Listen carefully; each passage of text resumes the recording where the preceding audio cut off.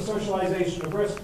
Private risk is too large, and it's difficult to see how private investment will lead to the kind of accumulation strategies we've seen in other parts of the world, which could spur African industry.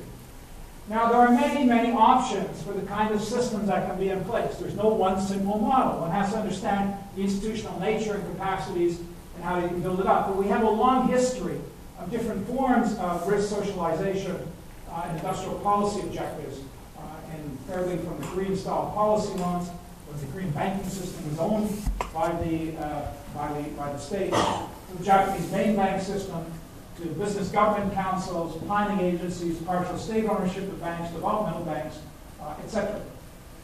Basically, each types of these types of organization arrangements imply different types of state capacity.